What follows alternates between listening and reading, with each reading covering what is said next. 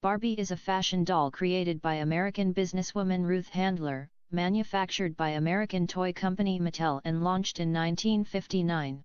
The toy is the figurehead of the Barbie brand that includes a range of fashion dolls and accessories. Barbie has been an important part of the toy fashion doll market for over 6 decades. Mattel has sold over 1 billion Barbie dolls, making it the company's largest and most profitable line. The brand has expanded into a multimedia franchise since the late 1980s, including video games, computer-animated films, and a live-action film. Barbie and her male counterpart, Ken, have been described as the 2 most popular dolls in the world. Since its launch, Barbie has transformed the toy business in affluent communities globally by becoming a vehicle for the sale of related merchandise such as accessories, clothes, and friends and relatives of Barbie.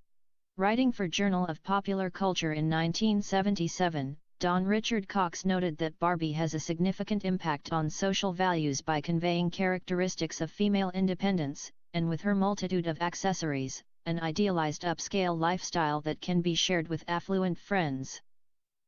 Sales of Barbie dolls declined sharply from 2014 to 2016.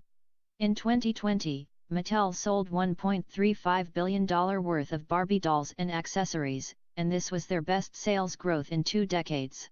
This is an increase from the $950 million the brand sold during 2017.